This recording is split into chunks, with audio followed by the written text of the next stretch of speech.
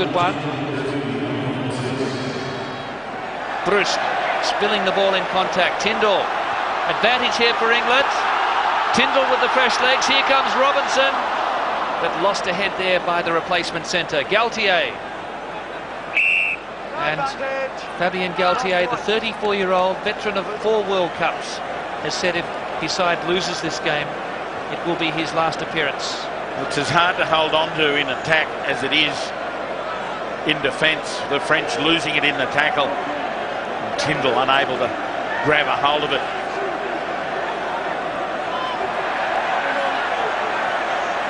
Great work by the English front row to put that last bit of pressure on, so Haranadorki isn't got the free run. No knock on by Cohen.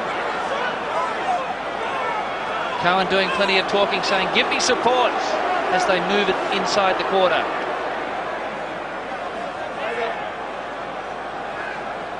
Johnny Wilkinson, a left foot snap.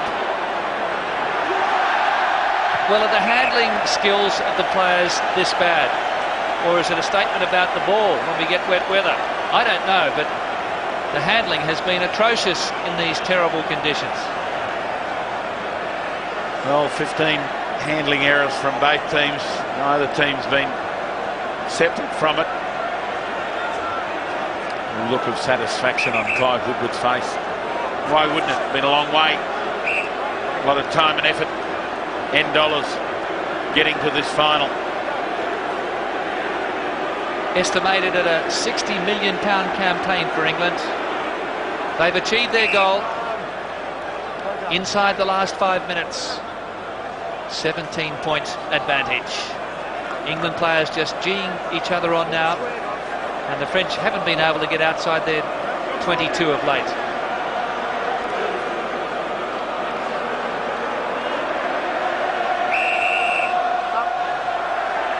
Front row coming up. Stay down.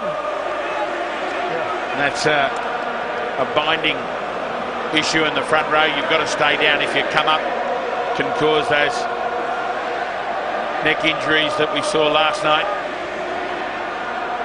Wilkinson. Here come the chasers. Similar to the French try against New Zealand in the semi-final 4 years ago. Held up. Great option for Johnny Wilkinson then. He had Tyndall on the fly. He's really got involved since he's come on, Tyndall. He was onside. He took the ball first and hoped that the men arrived to drive him over. But there were just more blue jerseys. They were desperate to keep him up. Look, lying underneath him and on top. So are we watching the closing moments of a magnificent career of the French captain, Fabien Galtier there, number 9. Kneel back, met by Galtier. Another drop goal's on here, but Wilkinson elects to offload to Greenwood. Wilkinson losing, and advantage here for the French.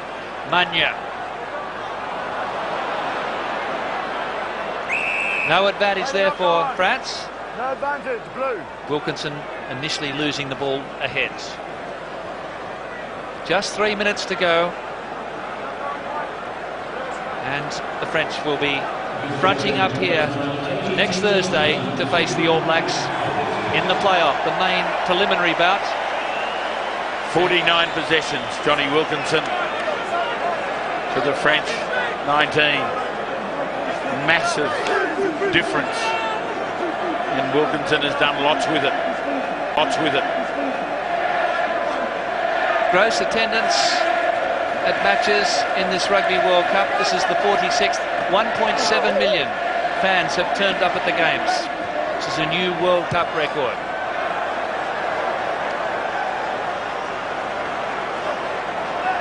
It wasn't the spectacle the fans were hoping for, but it's music to the ears of the England fans and Sweet Chariot.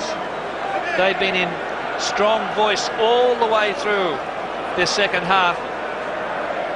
Feeling very much at home in the conditions, no doubt.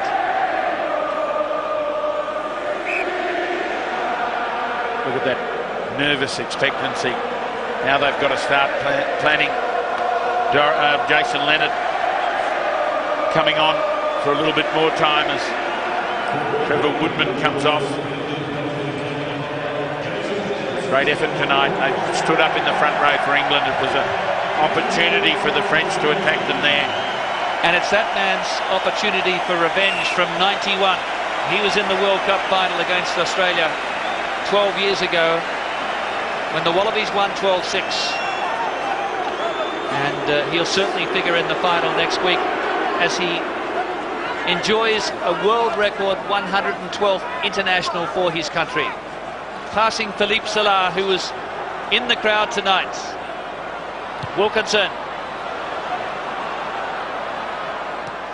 On the far side is Lucy and Robinson.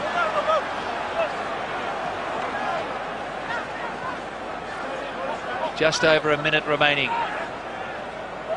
Command performance by Johnny Wilkinson, this man.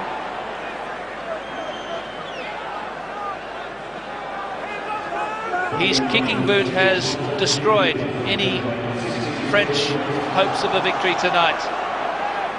3 drop goals and 5 penalties, and still the French are turned around with no answers.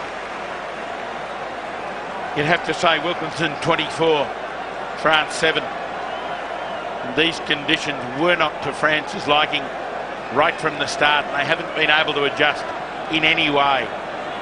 Ball retention has been difficult. Line-out ball has been fractured. Scrum's been solid, but they haven't been able to advance it.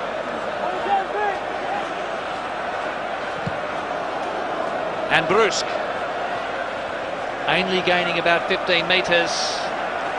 The countdown from this 82,000 plus crowd. 82,346. This is the last play of the day. Martin Johnson knocked ahead there by England.